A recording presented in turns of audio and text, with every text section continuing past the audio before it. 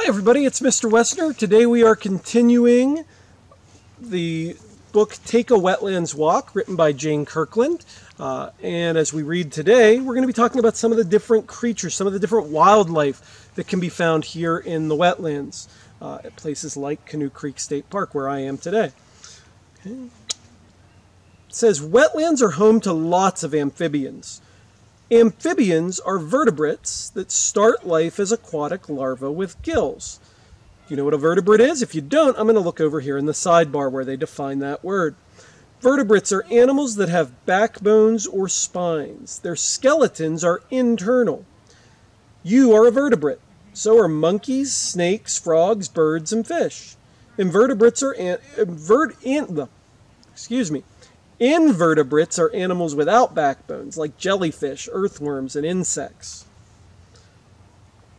So amphibians are vertebrates. That means they're creatures with a backbone. They start their life as aquatic larvae with gills.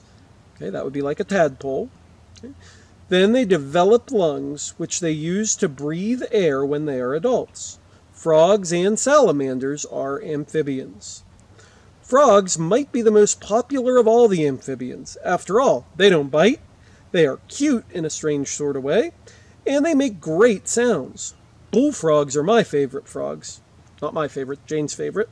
Do you have a favorite? I do, and we'll talk about it in a little bit. Okay, maybe on a different day, but we'll be talking about my favorite kind of frog. There are several stages to a frog's life: egg, tadpole, froglet, and frog. And I'll post a picture of a frog life cycle, or maybe I can even have that right here.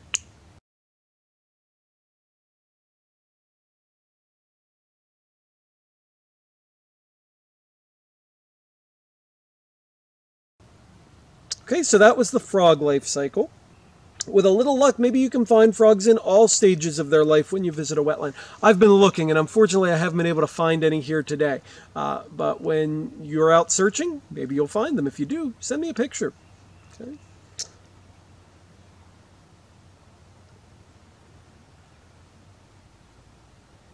Look for frog eggs and tadpoles in shallow water. Depending on the species, tadpoles can hatch from eggs in just a few days. The change that takes place from tadpole to frog, here's another big domain-specific word, is called metamorphosis, which means to change in form. The amount of time it takes to change from a tadpole to a frog depends on the species. For wood frogs, it can take 20 days to change from an egg to a tadpole, and about 2 months to change from a tadpole to a frog. Bullfrogs take even longer. So depending on the species, the amount of time spent as a tadpole can vary a lot. Okay. The other thing here in the sidebar talks about frog or toad. How are frogs and toads different from each other? Frogs live mostly in or near water. Their skin is smooth and thin. Toads live mostly on dry land. Their skin is rough and warty. Most species of frogs taste good to predators, so they are built for quick escapes. Bulging eyes help them to see well. Skinny bodies and long legs help them to hop long distances. Webbed feet help them to swim fast. Toads have poison glands behind their eyes, which make them taste bad to predators. Predators pretty much leave them alone, so toads don't need to hop far. They can walk instead. Frogs lay their eggs in clusters. Toads lay their eggs in long chains. And here's a picture of a cluster of frog eggs. Okay, and then up there we have our author with a frog. She says, frogs are bioindicators, an indication of the quality of the wetland. In other words, if frogs are present and healthy, that means the wetland is healthy. And we'll talk about some other bioindicators as well. But bioindicator, bio means life, indicator means something that helps you tell about something. So indicate, think about that root word indicate. Bioindicator, life forms that help us tell whether an area is healthy, whether a wetland area or any area really is a healthy area. How long a tadpole stays a tadpole depends on the species of frog, it continues on page 9. In bullfrogs, tadpoles can stay tadpoles for up to 3 years. Tadpoles breathe through gills but grow lungs during their lifespan, which they will use when they become frogs. Tadpoles have long tails. They live in water. The tadpole will grow a pair of back legs first, Then it will grow front legs. When it has legs, some people call it a tadpole with legs, and others call it a froglet. The froglet's tail gets smaller until it disappears, and the froglet becomes a frog. Frogs breathe through their lungs, but continue to hang out in water. That's because oxygen can pass from the water through the frog's skin into the frog's blood. For this to happen, their skin must remain moist at all times. So even though they're getting oxygen from the air through their lungs, they can still take in oxygen from the water through their skin. That's pretty cool. Bullfrogs can live as long as 9 years. Exactly how long they live probably depends on how many birds and other frog-eating predators they have to dodge in their lifetime.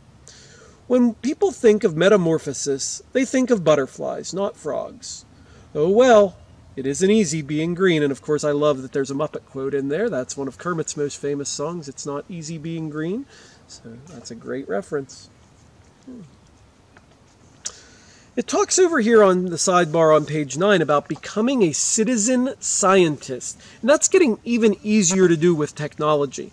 So that might be something you want to look into. There's lots, if you do a Google search for citizen science programs or even citizen science programs in Pennsylvania or wherever your state is, if you're not in Pennsylvania and happen to have found this, that's kind of what we're looking at there.